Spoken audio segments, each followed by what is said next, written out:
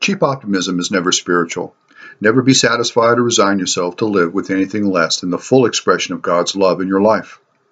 When we practice the presence of God everywhere in our lives, remarkable things happen, regardless of the secular condition of the world. Never settle for any condition in your life that expresses lack or limitation. Divine life wants all to be happy, joyous, and free. So be honest about your circumstances. The change comes when we wholeheartedly, without reservation, believe that God not only will, but wants to provide for our needs. His love all-encompassing. My name is Vincent Lee Jones. You can find my writings at Blogspot, title of the page Living in Spirit, and my videos on both YouTube and Facebook at Vincent Lee Jones. Have a blessed day.